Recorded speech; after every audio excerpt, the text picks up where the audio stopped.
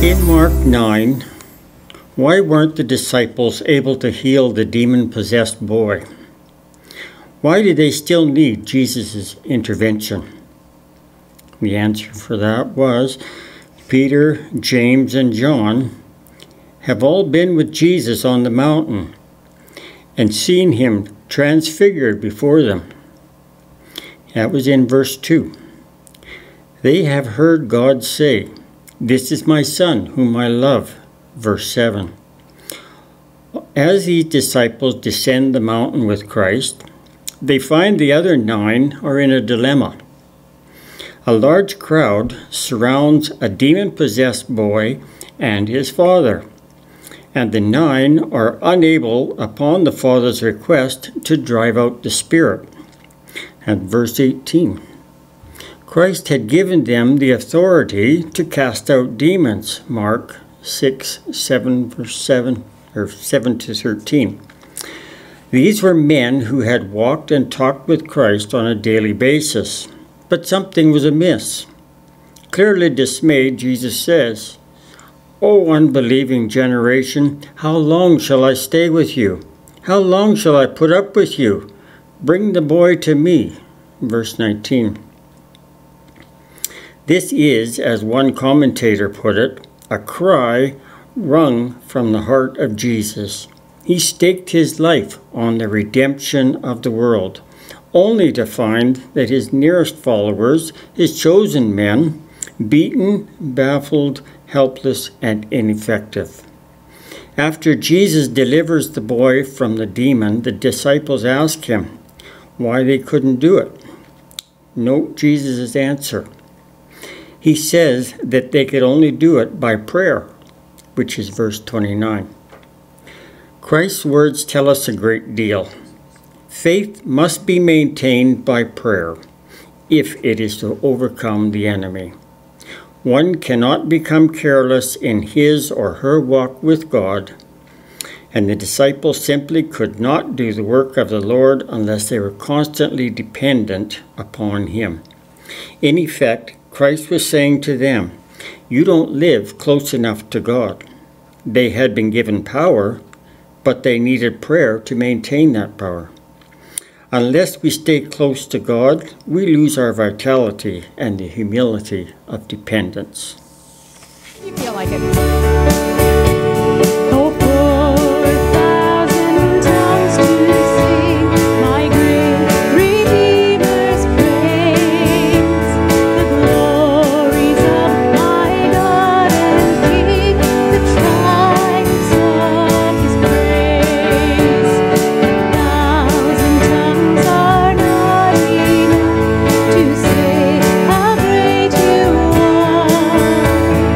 Glories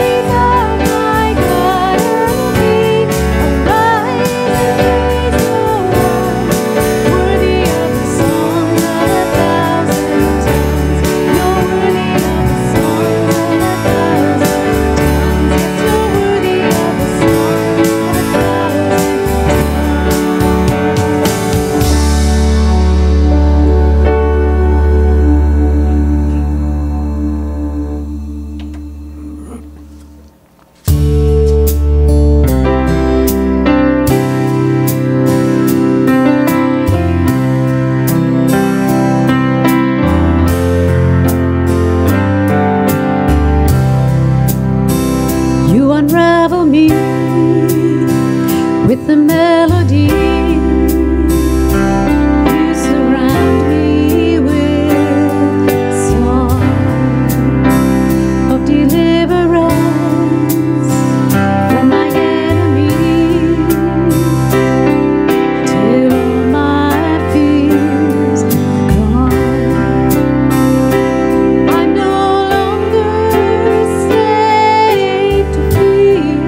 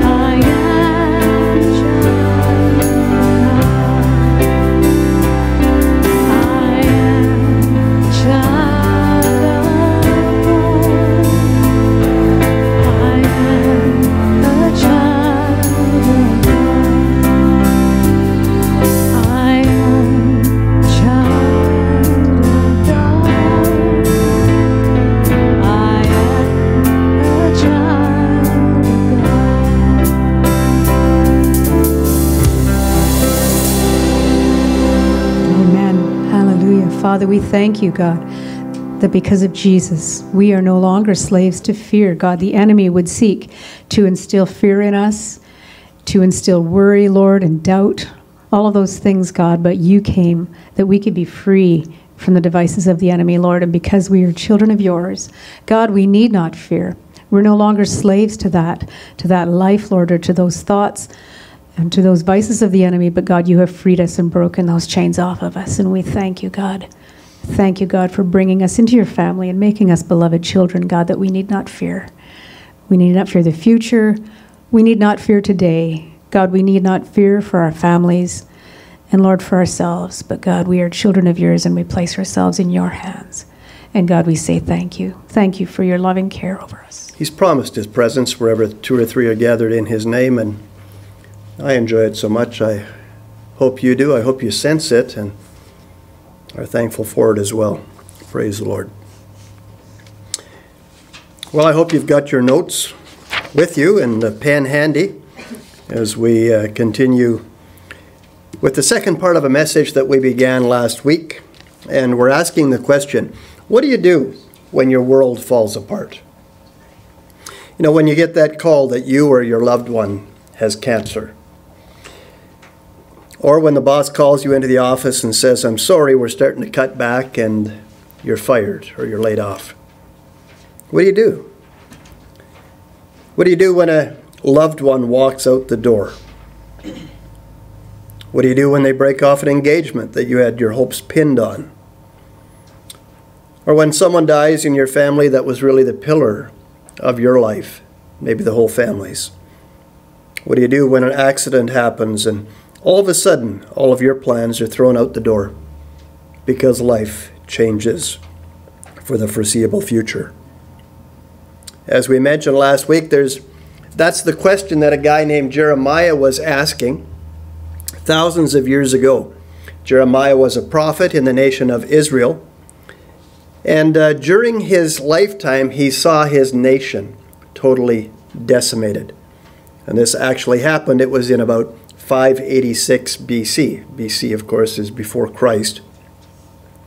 And so an enemy nation, it was Babylon, came in and defeated the Israelites and even took many of them out of their country back to Babylon.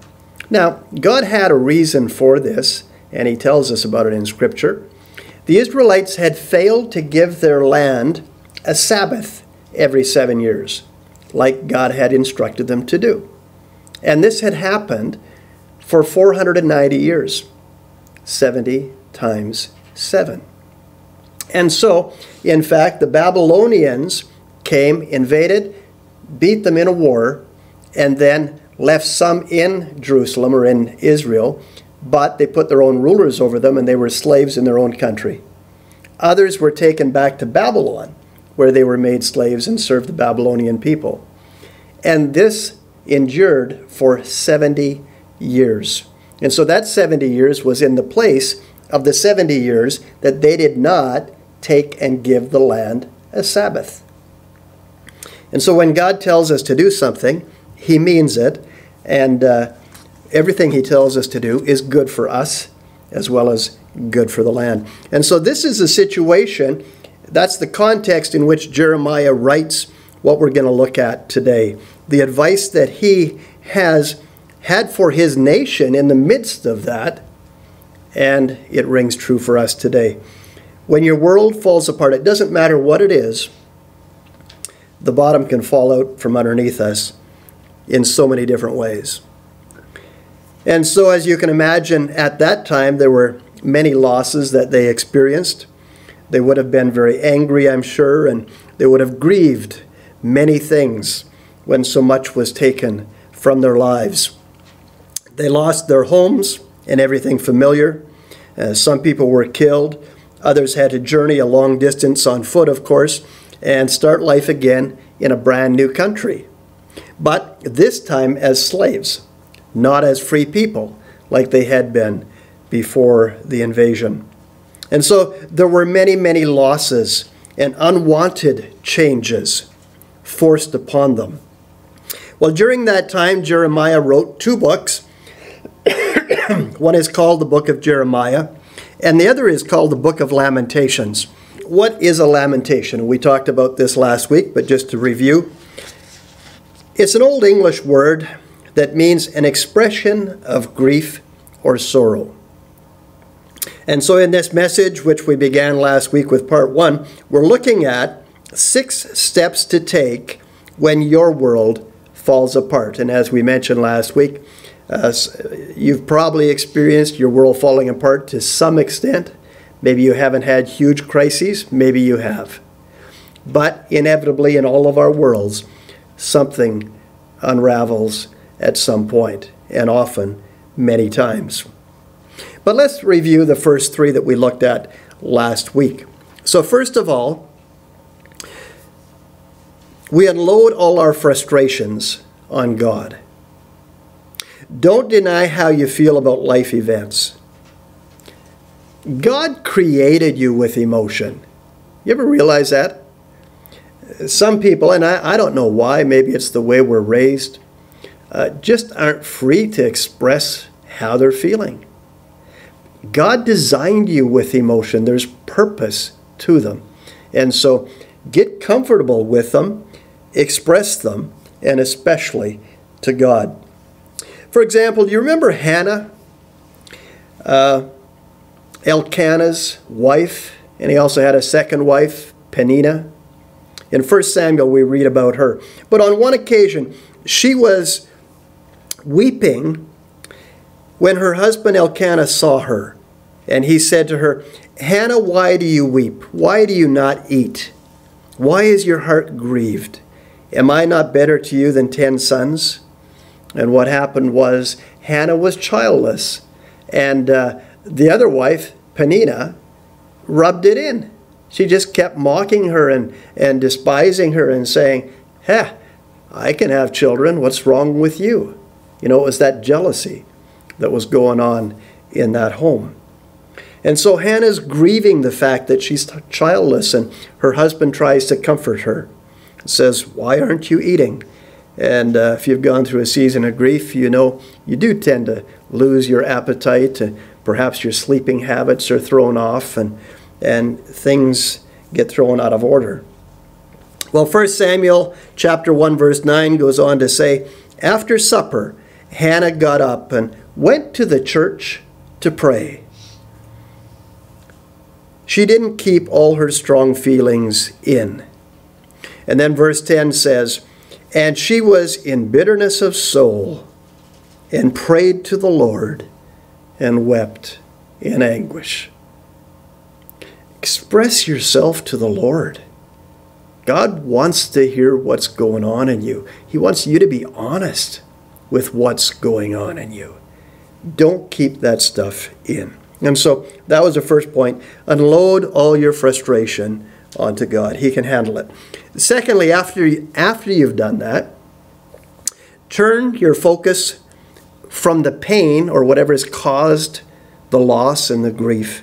Turn it from that onto God's unfailing love. And we went into depth about this last week. Nothing will ever get resolved for you from the frustrations and losses of life unless you take your focus off the pain and whatever caused it. Instead of doing that, instead of keeping your focus there, like Jeremiah, we need to put it on God's unfailing love. As it says in Lamentations 3, verses 22 and 23, through the Lord's mercies, we are not consumed. You know, when something really critical, a crisis comes into your life, for a while, you don't know if you're going to make it through. That's what he's saying. We are not consumed. We don't know if we're going to go under. But through the Lord's mercies, we are not consumed because his compassions fail not. They are new every morning. Great is your faithfulness. And so Jeremiah got his eyes off the present situation and circumstances and onto God and who he knew God to be. And so that's the second point. Turn your focus from your pain to God's love. It's an intentional action, something we need to deliberately do. And then third, after we've done that, take some time, get alone with God and simply wait. Wait quietly, not to read the Bible, not to pray, you can do that later, but simply sit quietly in God's presence, and we suggest about 10 minutes, and wait. What are we waiting for? Jeremiah says, we wait for our hope to return. Verses 24 and 5, it says, the Lord is my portion, says my soul. Notice it says my soul, not just my brain. The soul includes the real you, your personality, who you are as a person. You know, your mind is involved, but your heart is too. The Lord is my portion. Therefore, I have hope in Him. The Lord is good to those who wait for Him, it says, to the soul who seeks Him.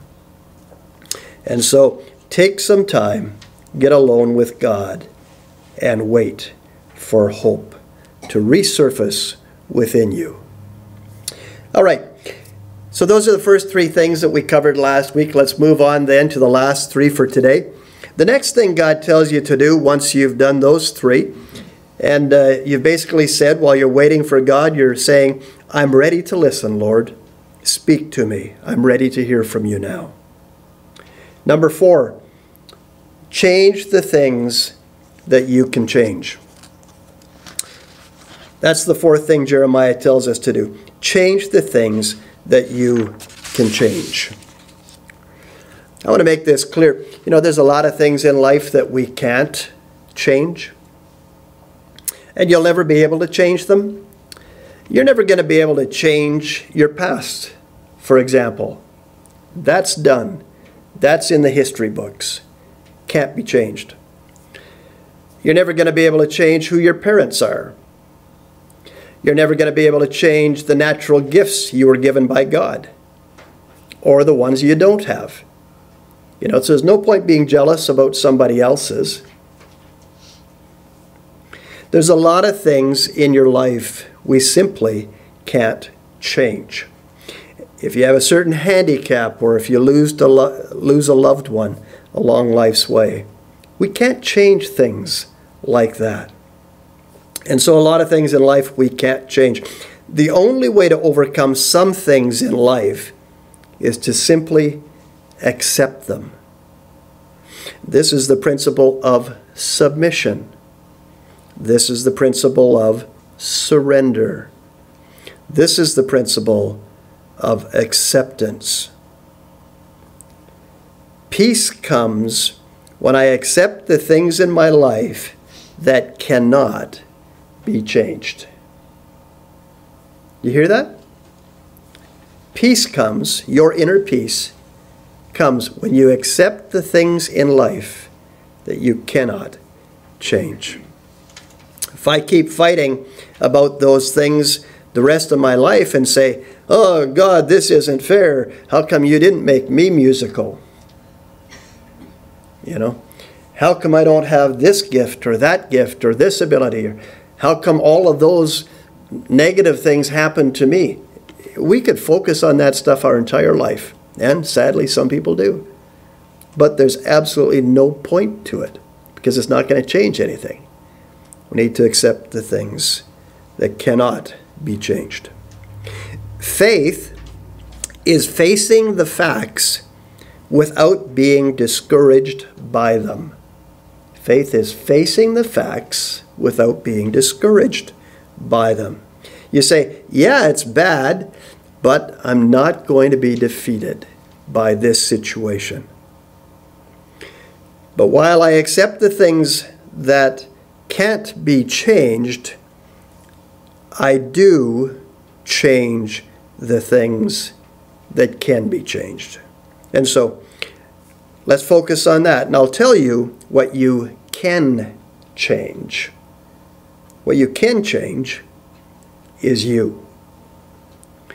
You cannot change anybody else, so you might as well quit trying to change your husband, change your wife, change your boss, change your friend. No point trying to change somebody else. But the only person we can change is ourself. And so the focus becomes, you start working on you and you ask the question, what can I change in me? Because the truth is, there's always room for change in ourselves. And so, how can I be better, not bitter, when my world is falling apart? Wow, that sounds like such a radical thing to do, doesn't it? But that's what Christianity is about. See, it's because our lives are based on who God is, not just based on fate and circumstances of life happening. No, we've always got hope because of God's faithful love. And so it's important to do something to become better, not bitter. Now, this is going to require some honest, gut-level self-evaluation. And let's be honest, folks, it's easier to keep blaming others for your unhappiness or your stress. Do I get an amen from that? You guys have lived long enough, you know. It's easier to blame others than to take responsibility and do something productive in your own life, right? But to move out from under those feelings of life is just unfair, it's going to require a new focus on something you can change. And that something is you. And so you're going to need to do an inventory of your life. You're going to need to do a relational inventory. So ask questions like, how's my relationship to God? And be honest about it, folks. I mean, God knows. You might as well fess up as well. How's my relationship to my husband, to my wife, to my kids, to my co-workers at work? And so a good place to start is do a relational inventory. I'm sure you'll find some room to change something there. Next, do a moral inventory. What are the habits and the hurts and the hang-ups that are still messing up my life? What are the sins, those persistent things that keep bringing me down? You do a moral inventory by asking questions like that. And so you do an honest evaluation of your life so you can find things to work on and change the things that can be changed. And so we look for what's wrong in my life that I can improve and make it better. Look at verse 40 in Lamentations chapter 3, and Jeremiah says, he says, let us examine our ways. What is that? What does that mean? Well, let's do a personal inventory. Let us examine our ways. Simple phrase, but maybe you've never thought of it that way before. That's what he's saying. Let us examine our ways and test them. And then let us return to the Lord. Interesting phrases. What he's really saying is, let us look at what needs changing. It's not quite right. Let's be honest about it. Let's put it to the test. And then let's do something. And so he's saying, repent, return, change my mind on something. Let me examine my ways and repent. And this is what the Bible says we need to do when our world is falling apart. An interesting verse in Corinthians, I believe it is. It's always intrigued me, especially once I became a counselor, because I'm helping people deal with loss in life quite often in my counseling, because there's always so many losses. And this verse intrigued me, and I've never heard a good sermon on it that really satisfied my heart and head. But it says, godly sorrow leads to repentance in Corinthians. I think it's maybe 9:6. Godly sorrow leads to repentance. When do we sorrow? We sorrow when we experience loss. Well, when we experience loss, aren't we just a victim and kind of helpless in these waves of grief that roll over us? Well, some people act like that, but that's not what God is saying.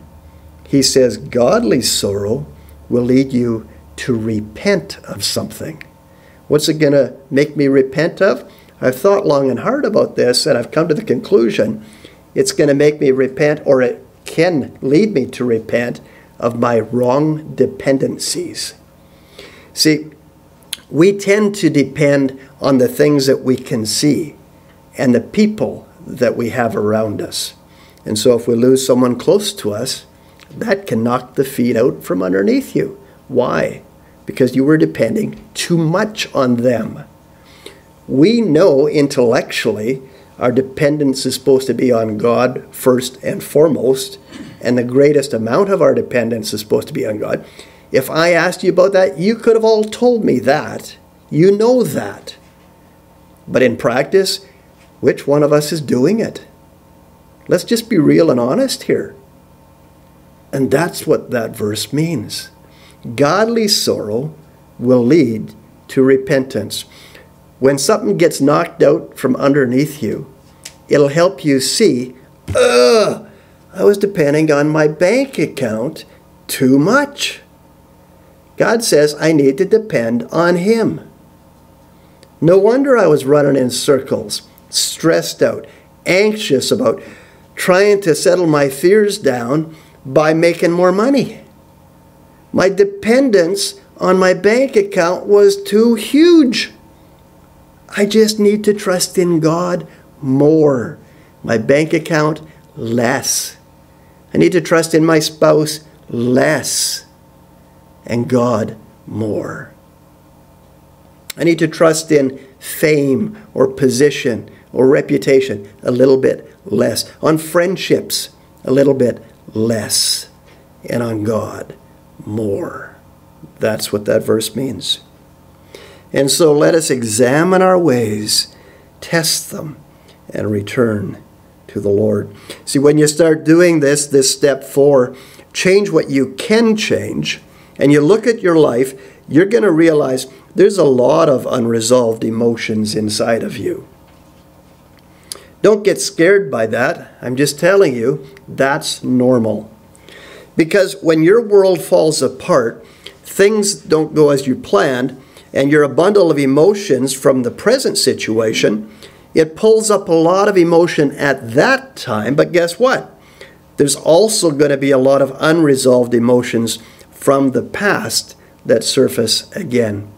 Because in all of us, we seldom totally work through big issues in our life. We might work through them a little bit, and then we shelve them. We push them down. We suppress the emotion and push away negative memories of things. And so you're going to feel grief. You're going to feel anger. You're going to feel frustrated. You may feel regret or maybe a little bit of guilt. You may second guess yourself at times like that. This is normal. This is common. And so if you're going through that, don't panic. You may say, what if this, or what if that? If only I had done this instead of that. And you're going to have all these emotions and questions that you need to face. And you're going to have to deal with that stuff. But that's good that it's come up, because then you can deal with it. And so it gives you the opportunity to deal with those real issues, to work them through, to realize what needs changing in your life. Where do you need to practice more dependence on God for something in your life? Only then will you find yourself truly moving forward and feel like you're growing towards a stronger faith in Jesus Christ. Now, as everything's coming up and there's going to be a mixture of feelings, there's one emotion that I'm really concerned about as your pastor that you get out of your life, because it's the most damaging emotion you can have. You need to deal with all of them, But there's one emotion that's going to keep you from rebuilding your life after your life has fallen apart. Do you know what that most damaging emotion would be? It's fear. It's fear. See, fear can paralyze you. Grief doesn't usually paralyze you. It might get you stuck temporarily. But fear, if we don't get it out of our lives, can paralyze us forever. You remember many, many years ago, the old newspaper columnist Ann Landers. I think you're all old enough to remember her. Ann Landers, in her heyday, would give advice to people in the newspaper, and she would receive apparently up to 10,000 letters a day. People would ask her all kinds of questions, many of them quite foolish. But anyways, somebody asked her one time, "What's the most common problem people ask you about?" And she said, without a doubt, it's fear. It's the fear of the future. It's the fear of going broke. It's the fear of failure. It's the fear of death. It's the fear of being alone. There's so many things to be afraid of, and all of the different fears that people have, they would write her about. Well, in our text, Jeremiah had a real reason to be fearful. Because not only was his nation falling apart, economically, socially, militarily, and all those things affected him, but it was falling apart in front of his eyes, and he was a prophet to his nation.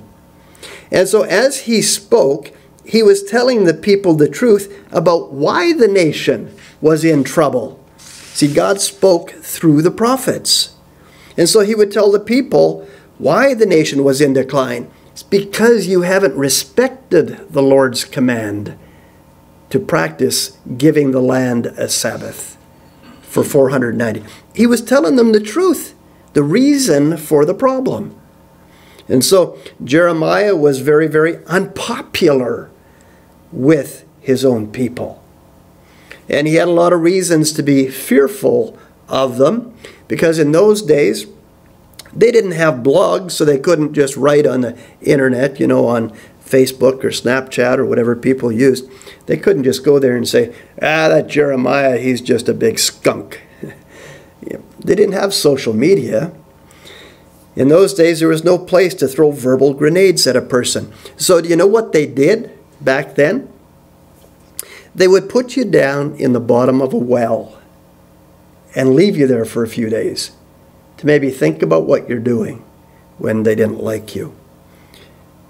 And so often that well was a cistern, which meant it was just a dugout hole filled with water, and that water would grow to be so putrid. And that's actually what happened to Jeremiah. See, he kept saying, "Let me tell you what's wrong with our nation. Let me tell you how to correct the problem." And nobody liked what he was saying. Nobody wanted to take personal ownership. And so his enemies took Jeremiah and they threw him into a well. And so he's in the bottom of the well, and the water's coming up and flowing over his head, and it says that they threw a bunch of rocks down on top of him. Well, that would be pretty frightening if you're him. And he didn't know how long he was going to be in there, and he didn't know if he was even going to survive. And so he could have had a lot of fear in that situation. The Bible tells us this story. He's literally in a pit. Now, you talk about being in a hole in your life. Well, he's literally in a hole. And in verse 53, it says this. It says, "My enemies threw me into a pit and dropped stones on me. The water flowed over my head, and I cried out, 'This is the end.' But I called on your name, Lord, from deep within the well, and you heard me, and you listened to my pleading. You heard my weeping." Now, this is coming from a grown man. Sometimes we think crying and weeping and yelling, that's just for kids or silly teenagers. No. We need to be real, and we need to cry out to God. like Jeremiah did. He said, "You came at my despairing cry, and you told me, 'Do not fear.'" Obviously, that's what he needed to hear. Now, I'm pretty sure I've mentioned this to you before, that there's actually 365 fear nots in the Bible, one for every day of the year. And so it's a theme God wants us to get. He wants us to understand it and to take action on that. Because the one thing God does not want you to do is to be afraid. See, you can be angry at God. You can be upset. You can gripe to him about all kinds of stuff. You can complain. You can question. But God says, don't you dare be afraid and live in fear. Now, just like anxiety, we read Philippians 4, and the first line of verse 4 says, "Be anxious for nothing." And then it goes on to give us an equation how to get rid of anxiety. Don't be fooled by the first line when it says don't be anxious about something to think you're never going to have anxiety. Otherwise, he wouldn't have given you instructions following that how to deal with it. And the same thing about fear. Of course, you're going to be afraid. Okay, but don't keep it. Don't live in fear. Learn how to deal with it and learn that it's so important that God gives us fear nots for every day of the year. And so you can do all this other stuff to God. You can question, you can complain, you can gripe. You can say, "God, this stinks. That's unfair. Life is bad." And you can go on and on and on and rant with God. He can handle that. But he says, don't you dare be afraid. And that's what he was saying to Jeremiah here. Don't be afraid. Don't make your decisions out of fear. Don't keep today's fear for tomorrow. Don't do it, is what he's saying. Okay, that was number 4. Change the things that you can change. Examine your ways and repent.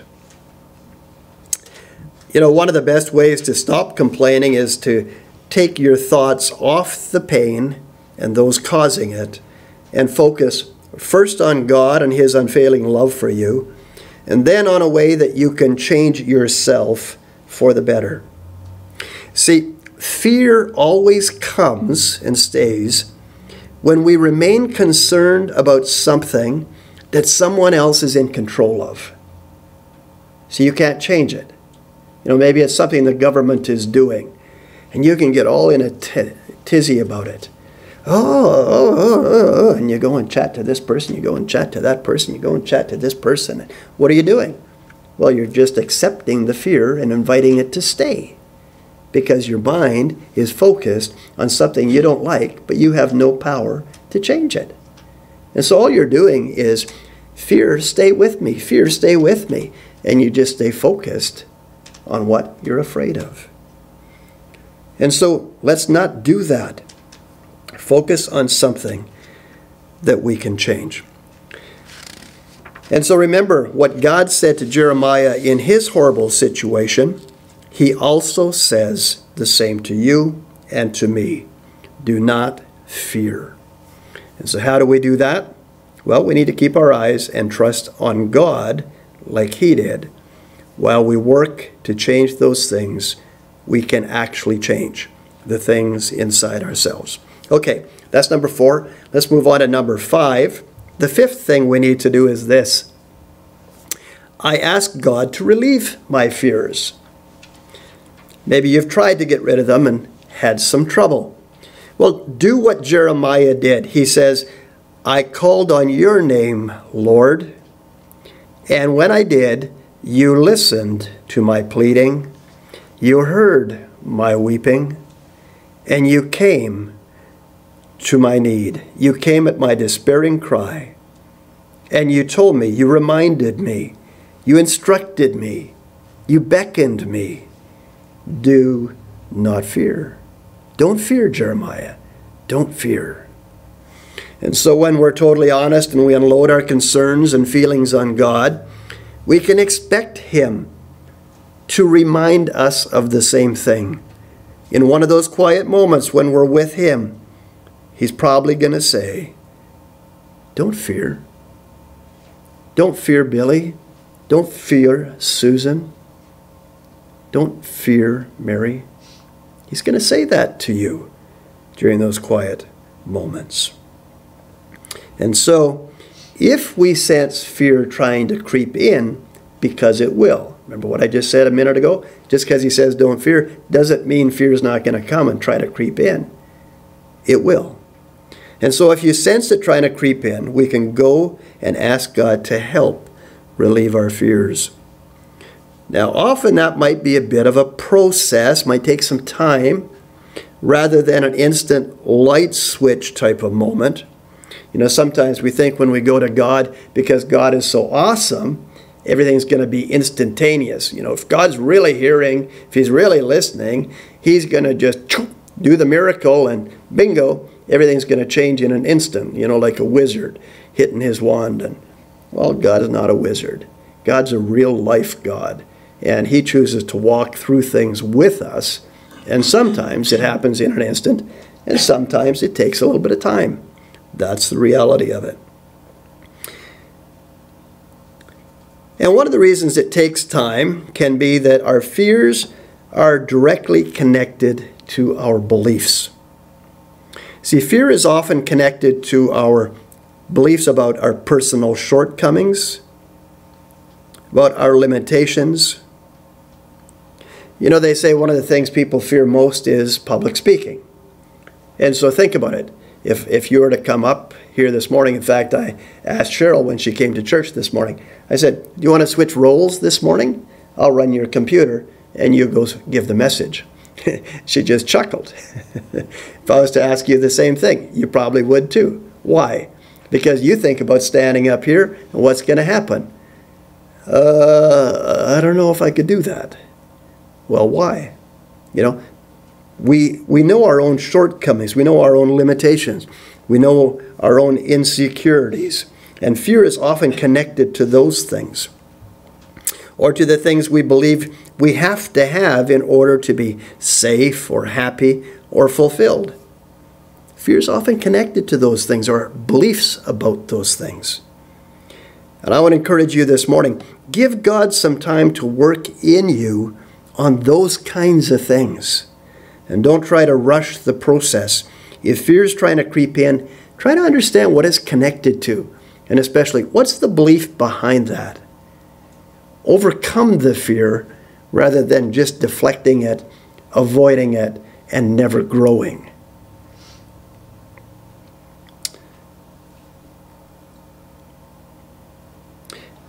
And another reason why I say that is because a lot of our beliefs are actually based in lies.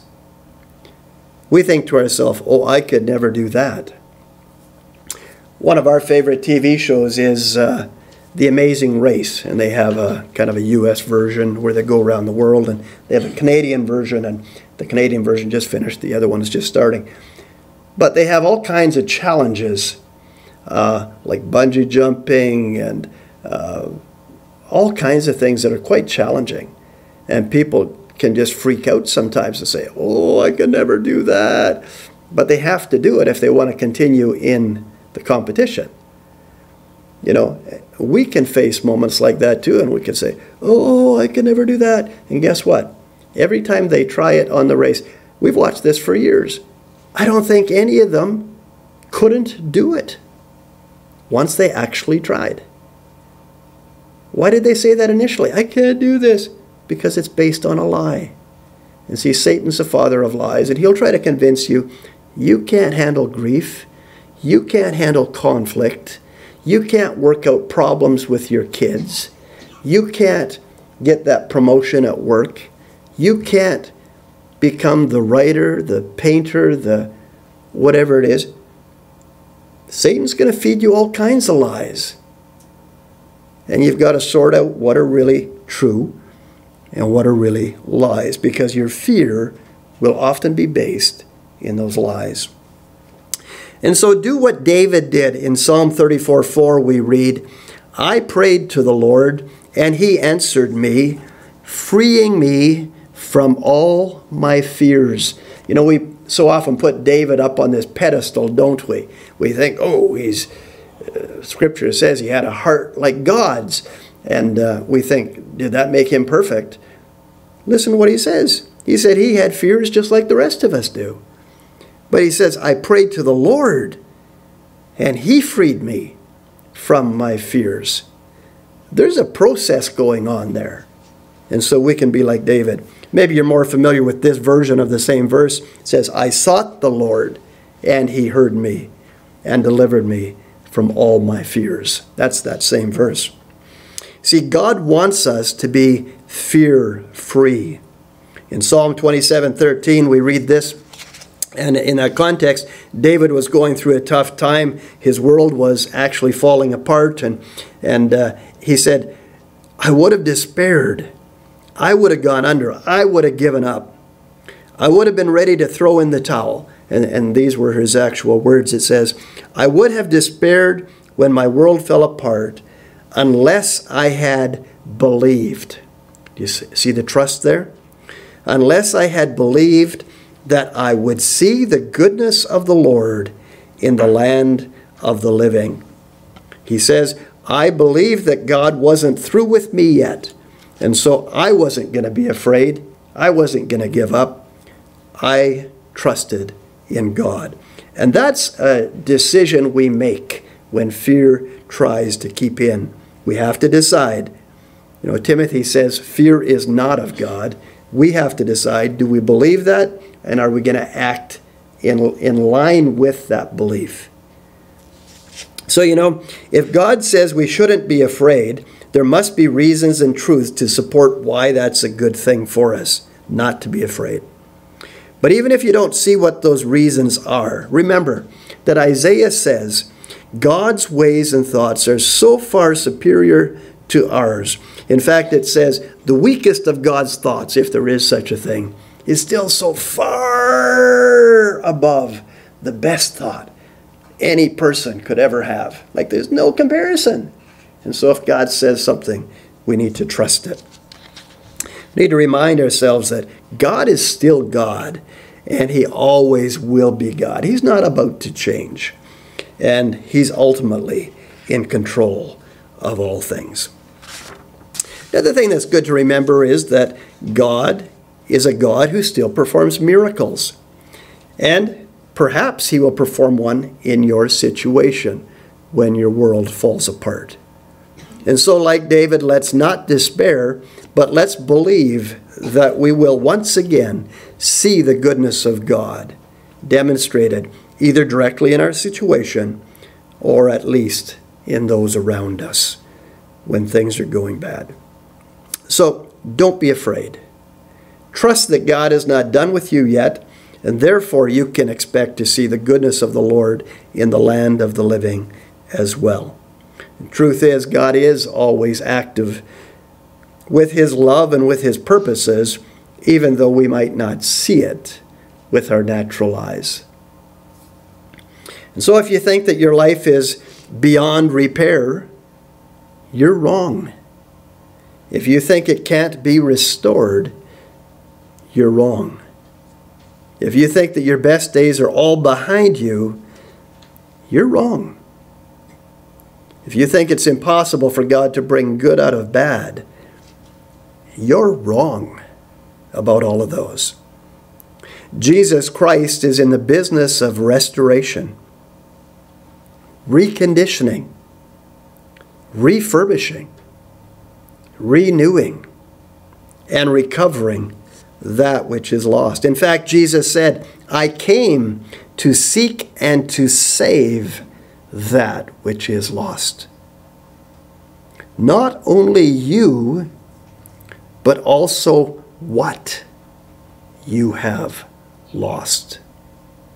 The Bible says in Corinthians, therefore, if any man be in Christ, he is a new creature. The old is passed away, the new is come. Jesus' focus, God's focus, is to make things new. And again, we read that in Revelation chapter 21, verse 5. Jesus said there, "Behold, I make all things new." I heard a sermon on that a few months ago, and it really challenged me to dwell and meditate on that phrase. Jesus said in Revelation 21, at the end of the Bible, "I make all things." All. Have you ever heard what the definition of all is? All.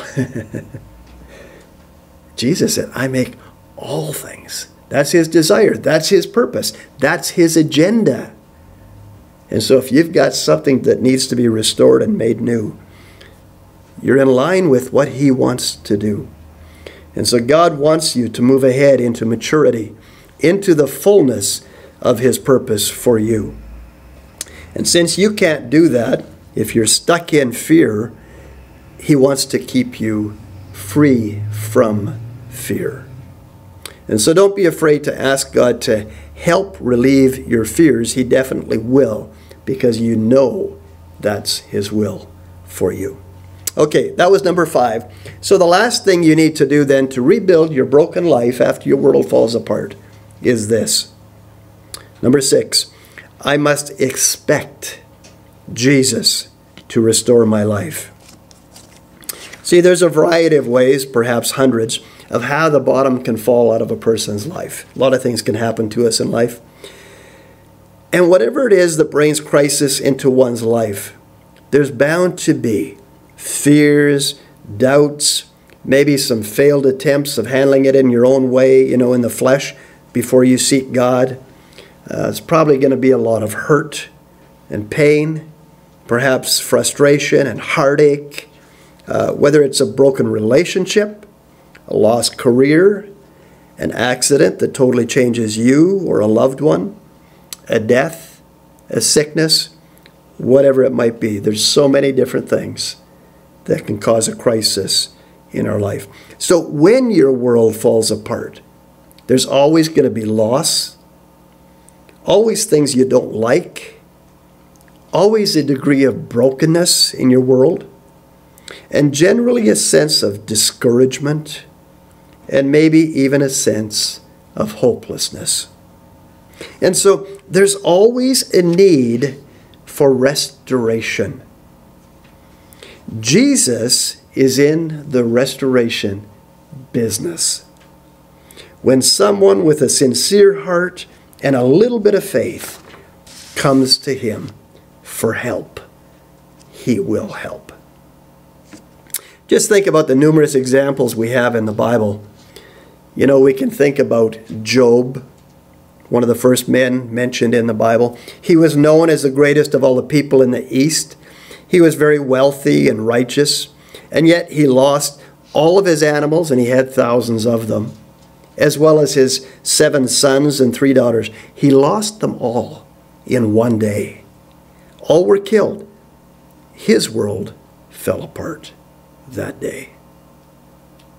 We can think about Joseph, who was the second youngest of the 12 sons of Jacob, the famous, whose name was later changed to Israel. And Joseph was sold by his brothers into slavery because of jealousy. Can you imagine your own family selling you into slavery? And then he gets there, and he's unfairly accused of raping his master's wife. And so he's then thrown into prison, where he spent about the next 12, 14, 15 years of his life. His world fell apart. What about Jonah, who ran from God, hoping to escape what he considered a difficult and humiliating task from God? As he traveled the opposite direction to get away from God, and a storm arose on the sea, it was decided that the storm was because of Jonah and his sin. And so he was cast overboard into the ocean. Is that the moment Jonah's life fell apart? Or was it a few moments later when this great fish swallowed him, and he spent the next 3 days and 3 nights in the fish's belly? I'm sure it seemed like his world fell apart. You know, we've already mentioned Hannah, who was childless but desperately wanted a child. We could also mention Rachel and Elizabeth in the same breath, who were also childless for many years. We could remember the woman with an issue of blood who couldn't find relief no matter how hard she tried for 12 years. We can look at the man who laid lame beside the pool of Bethesda for 38 years. The leper who went searching for Jesus in the wilderness. Or in Matthew chapter 9, we could consider the paralytic who can't even go to Jesus. And finally, 4 friends took him there. Or the grieving father whose daughter had just died. Or the 2 blind men who cried out to Jesus, likely been blind all their lives. Or the man who couldn't speak and was demon-possessed. On and on the examples are there to see. At what point for each of these did the bottom fall out of their lives, I wonder? And for some of them, it was probably more than once. See, when the bottom falls out, or something catches us off guard, or we feel out of control of what's happening around us, we need to pray what Jeremiah prayed. In verse 21 of Lamentations chapter 5, we read this. He says, "Restore us, O Lord, and bring us back to you again." And so now this is chapter 5. In chapter 3, he said, call out to the Lord.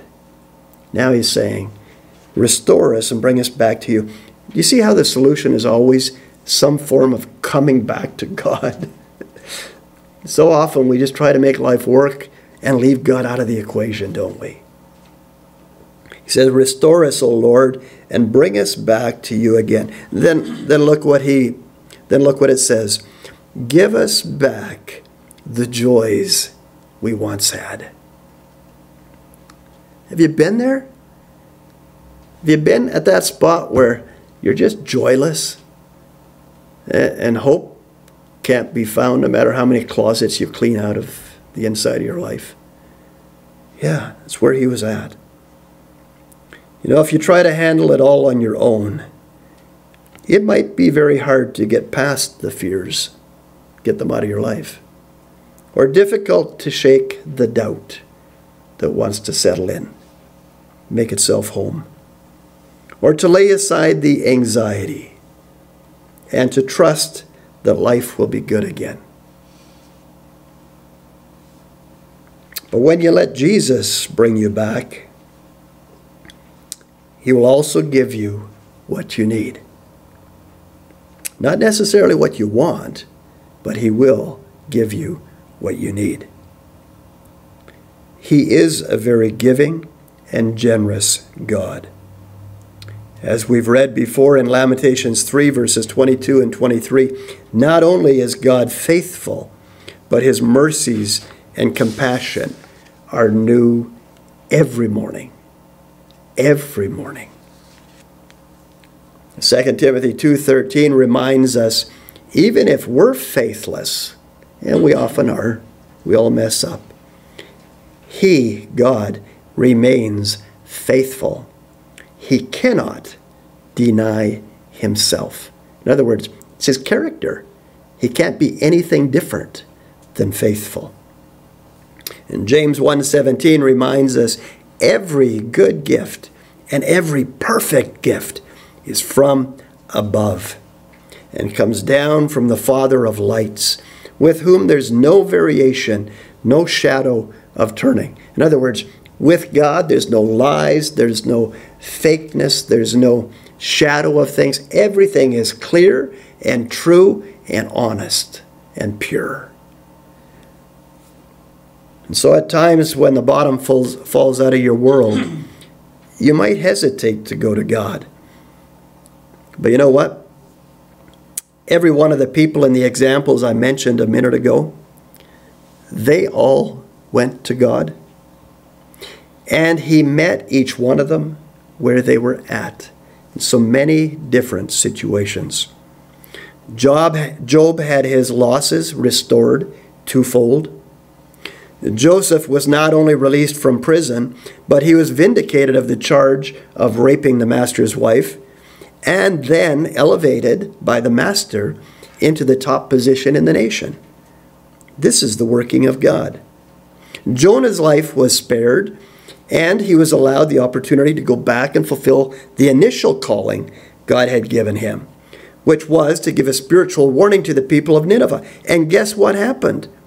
That then led to the entire city of Nineveh repenting and coming to God. And so Jonah's life was restored. Hannah, Rachel, Elizabeth were all given children, and each child they bore rose to prominence. The woman with the issue of blood was healed. The lame man walked. The leper was made whole. The father's daughter was raised back to life. The two blind men were given sight, and the mute man could speak and was delivered from demon possession. Do I hear an amen?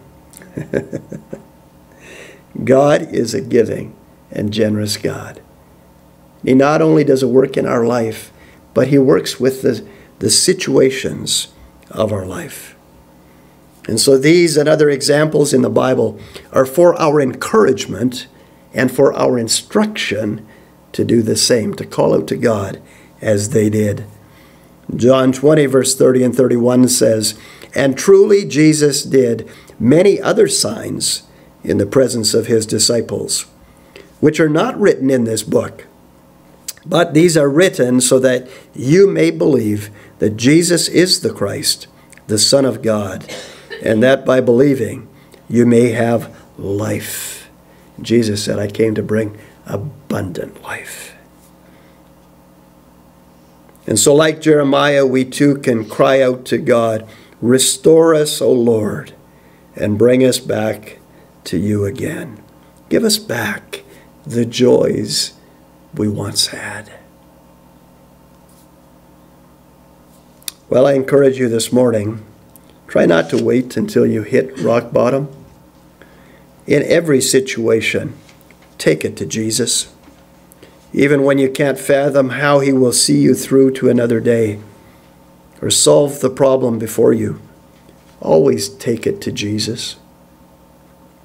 He specializes in restoration, in reconditioning, in refurbishing, in renewing, and recovering that which is lost.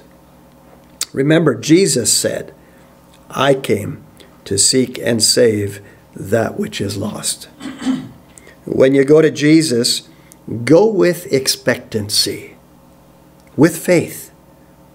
He wants to restore you and those things that are needful in your life. That's what we learn through these examples. Well, that concludes the 6 steps we need to take when something happens that makes our world fall apart. Let's put them all together in a quick review. So first, be honest with God. Tell him how you feel. Tell him how the situation's affecting you. Unload your frustration to God. Secondly, after doing that, it's a bit of a catharsis. You'll probably be ready. Okay, change your focus. Get it off the pain. Don't camp there too long. Get it off the pain and realize God's love is so unfailing. And Romans tells us nothing can separate us from his love. And then thirdly, don't be in a rush. Get alone with God and just wait. Wait for some hope, some new life, some new purpose to appear. But it's going to appear from the inside. Sit and wait for that. Don't be looking out here. Sit with God and let it arise on the inside. That's how God works. And then fourth, change the things you can change. Realize what things can't be changed that you have to accept. And then find something in your life that can take you to the next level. Number 5, ask God to relieve my fears. Yeah, fear's going to try to come in and Satan's going to try to lie to you. Just be aware of that. God will help relieve the fears, because you know he doesn't want you to be afraid. And then sixth, keep your expectancy alive. Relight faith in your life. If life has poured some cold water on it and tried to make all the sparks go out, relight faith. Have some expectancy when you go to God in prayer, when you cry out to him. He wants to restore, and he will. Well, let's pray. In verse 24 of our text in Lamentations 3, it says, "Deep in my heart I say, the Lord is all I need. I can depend on him." Can you say that this morning? Will you pray this prayer? I encourage you to make this prayer I'm going to pray, make it your own as I pray. Dear God, you know all the frustrations in our hearts. You know all the things that I thought were unfair and the things that I have rebelled against and resisted. This morning I give you all those frustrations. Forgive my sins and my disobedience. I want to turn my focus from off my pain to your unfailing love. You have said, hope returns when I remember this one thing, that the Lord's unfailing love and mercy still continue and are new every morning. So thank you that your love for me is sure and strong. Lord, I want to do what Jeremiah did. When life is heavy and hard to take, I want to go off by myself, enter the silence, bow in prayer, not asking questions, but wait for hope to appear. I will wait for hope to appear. And today, Lord, I commit to spending 10 minutes in silence with you every day. I'm going to try to do that. Help me to change the things that I can change, to stop working on trying to change other people and just start working on changing me. Help me to be ruthlessly honest, to examine my ways and to test them and return in obedience to you, Lord. And then most of all, God, I ask you, when fears try to creep in, please help me to keep them out. When I feel I'm thrown into a pit and it seems like the water's rising, the stones are coming, and there's nothing I can do about it, and it seems like the end. Oh God, I want to call on your name from deep within that well. I want to thank you that you listen to my pleading. You hear my weeping and anguish, and you come at my despairing cry. And you assure me there is no need to fear. And even though that goes against all the circumstances I see with my natural eyes, help me to believe that at the deepest part of who I am. And Jesus, I pray as Jeremiah prayed, restore me, O Lord. Bring me back to you again, and give me back the joy I once had, the joy of my salvation, daily saving me from myself and my pride, and from the other enemies in this invisible war each one of us is in. Now, if you're listening this morning and you've never invited Jesus into your life, I want you to know that Jesus specializes in new beginnings and fresh starts. It's called being born again. Being born into God's spiritual kingdom where you become his child and he becomes your heavenly Father. And so simply say this: Jesus, please come into my life today. Please forgive me for all my sins, all the things I've ever done wrong. I want to know you. I want to get to love you. I want to follow you. And so I give you my whole life. Please help me, Jesus. Amen. And so, Heavenly Father, I don't know all that everybody's going through here today, but you do. And I know that no matter what the problem is, you are the answer. Coming back to you is the answer. And so we turn to you in Jesus' name.